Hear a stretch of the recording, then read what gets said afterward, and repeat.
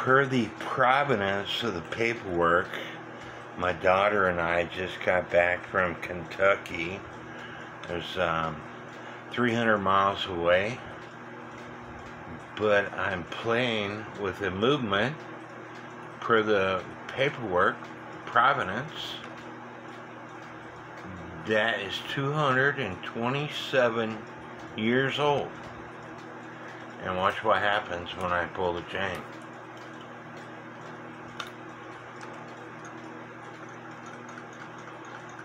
It is ticking.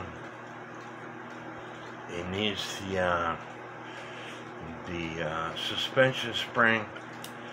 There's a couple of bushings that could need replaced, but this thing is magnificent. Just look at that. And I paid $140 for this clock. It has all hands except for the second hand. It has the weights. It has everything that you need.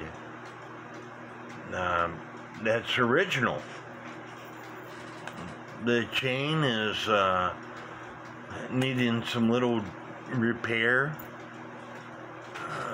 It needs a key for the lock on the door. The dial, look at this dial. It's magnificent. And like I said, per the paperwork, this thing was made in 1794. I love it. Didn't like the drive, but I'm glad I went and got it. Love it.